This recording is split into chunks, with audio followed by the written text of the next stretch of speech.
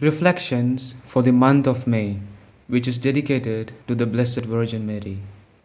30th day. Considerations on Mary's dollars at the foot of the cross.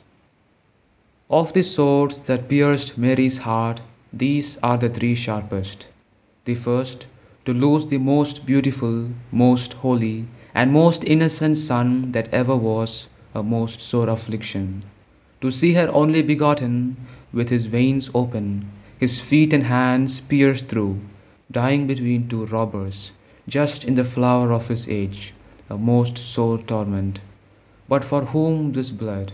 For a Catholic, perhaps for you, who, after all this expenditure, wish to go to be damned after all. Ah, it is this which is a grief above grief, which wounds her heart, leaving it no comfort. What use? She keeps repeating, ah, what use? The second, to see the blood of her Son not only uselessly spilled for so many Christians, but moreover to know that it will serve them for a second hell, to their greater torment. Oh, what pain!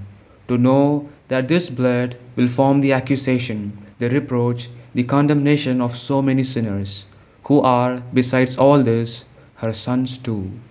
To lose Jesus and not to save you, to see you, even for this, more tormented. Poor mother, who will be able to console you any more?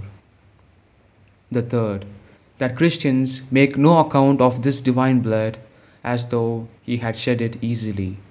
But after all, why should man abuse it so greatly? Ah, this is too much. If the Son of Mary had not died for you, perhaps you would have sinned less. You sin from the confidence that you have in his blood. You go on sinning till death from the hope that that blood must save you. And so many are not content with this, but despise it, blaspheme it, and curse it. O unfortunate mother, O cruel you, if you will not show compassion on her. Example. There was a rich nobleman immersed in many enormous sins, who, though pressed by a mortal infirmity, did not give his soul a thought. Saint Bridget had admonished him, and with many tears had much and often besought the Lord fervently that this obstinate man might be converted. And she knocked so much at the gate of the divine mercy that the Lord appeared to her and told her to send a priest to the sick man to exhort him to repentance. This priest went and returned 3 times without doing any good. But at last, by the help of God's grace, so pierced his heart that the sick man cried out, "Shall I obtain the pardon of God, when for 60 years I have had no acquaintance either with confessors or sacraments?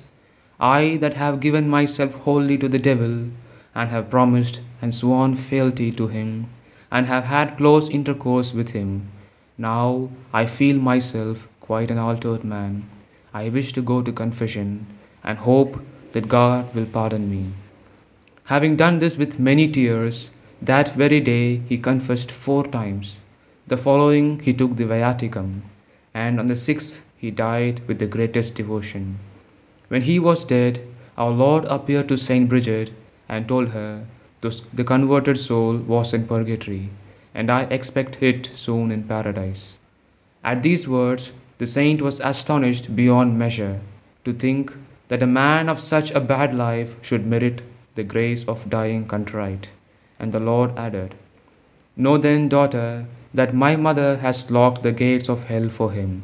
For although he did not love her ever heartily, since his habit was frequently to call to mind her dolours, and to feel compassion for her as often as he heard her mentioned, and to think about her, and so he is saved."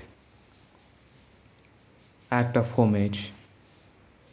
Offer to Mary all the troubles you may have to bear today, as a comfort for her dolours. Ejaculation. Oh, give me tears to shed with thee beneath the cross of Calvary. Amen.